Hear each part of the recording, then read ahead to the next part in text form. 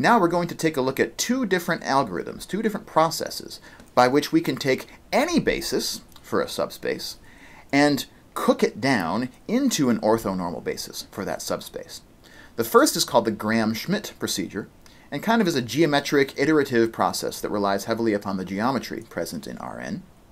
The second is a more sophisticated approach from linear algebra called the Eigenvector Method. It's taught a little bit less, but it might actually be used a little bit more out in practice, and specifically, we're going to use it in our facial recognition algorithm.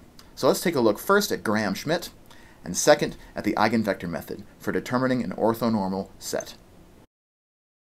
But let's look at a second process, besides Gram-Schmidt, that may, depending on your situation, be a little friendlier to use to determine an orthonormal basis for a subspace. It's called the Eigenvector Method, and it relies on two facts from linear algebra. The first fact is that if I have a symmetric matrix, so if M is a symmetric matrix, which is k rows and k columns, so it's a k by k symmetric matrix, then two things are true. First of all, the eigenvalues of M are all real numbers, and second, we can find a set of eigenvectors of M which is orthonormal. Better yet, we can find a complete set of k orthonormal eigenvectors of M, which will make a basis for the space Rk. So symmetric matrices have real eigenvalues, and we can choose the eigenvectors to be orthonormal. How cool is that? So that would appear to give us a way to produce an orthonormal set as eigenvectors of some symmetric matrix. So what symmetric matrix should we use? Here's a second theorem. Let's suppose that I have a matrix n by k whose columns, its k columns, are linearly independent. Maybe these columns will come from a basis, any old basis, for a subspace that we want to try to make orthonormal. Then here's the result. If I know what the eigenvectors of A transpose A are, let's call them x1 up through xk, if I know what those eigenvectors are, according to my theorem from linear algebra, those eigenvectors can be chosen to be orthonormal.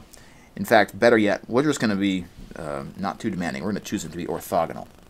So if I have an orthogonal set of eigenvectors for the matrix A transpose A, which is a symmetric matrix, by the way, that's how we know we can choose an orthogonal set, then to find an orthogonal basis for the column space of A, all I have to do is multiply those eigenvectors by A.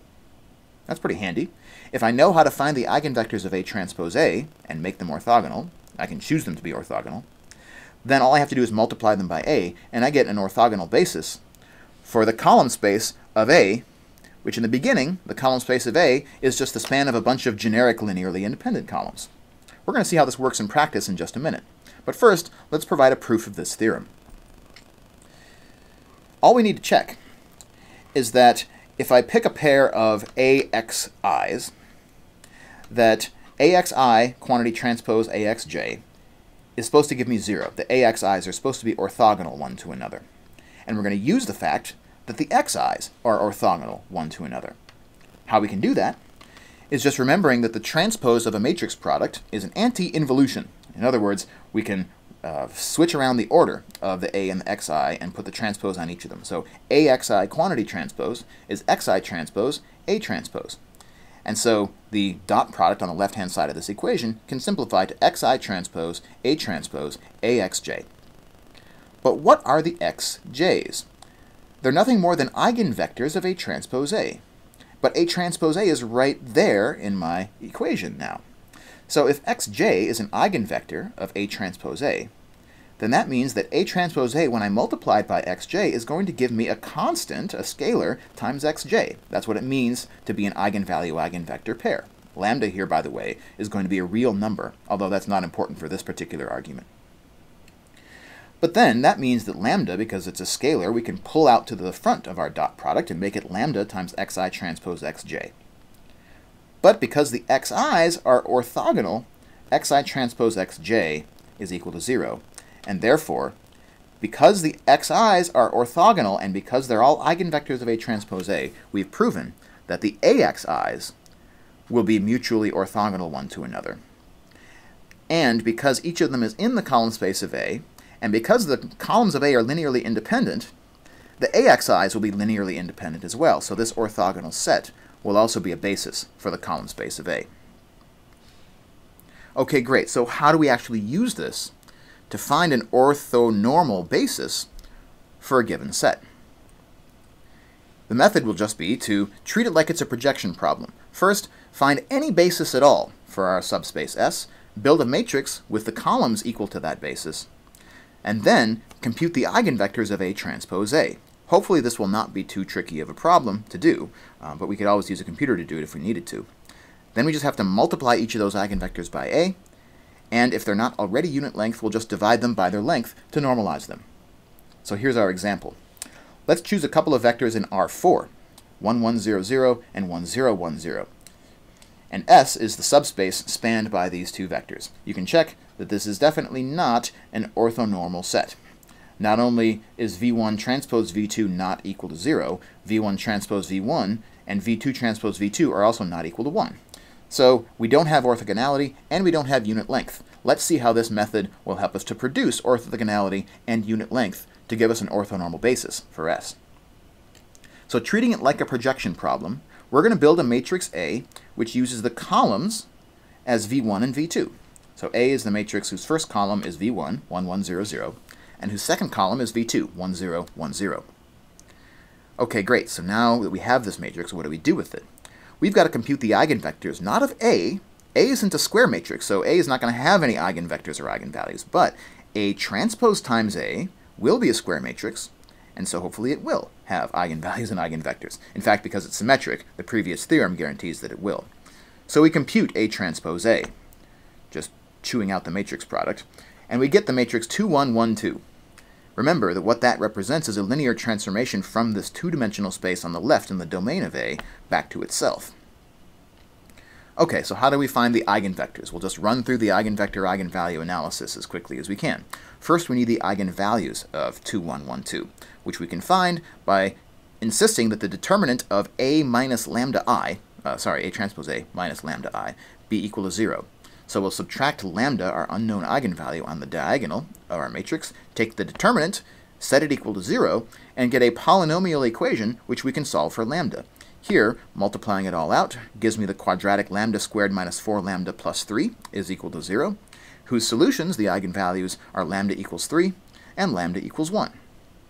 Now that we know what the eigenvalues are, finding the eigenvectors is a matter of solving the system AV equals lambda V, or better yet, A minus lambda I times V is equal to 0.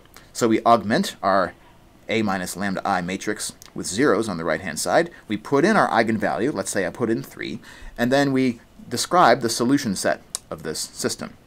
So simplifying this matrix out, we get negative 1, 1, 1, negative 1. Doing the row reduction on it just wipes out the second row. So we get one bound variable, x, and one free variable, y. And so to describe the solution space, what I'll do is just choose a value for my free variable. Let's choose, say, 1. And so if I choose a 1 for y, then because x is bound to y, that determines a value for x. Negative x plus 1 is equal to 0, implies x is equal to 1.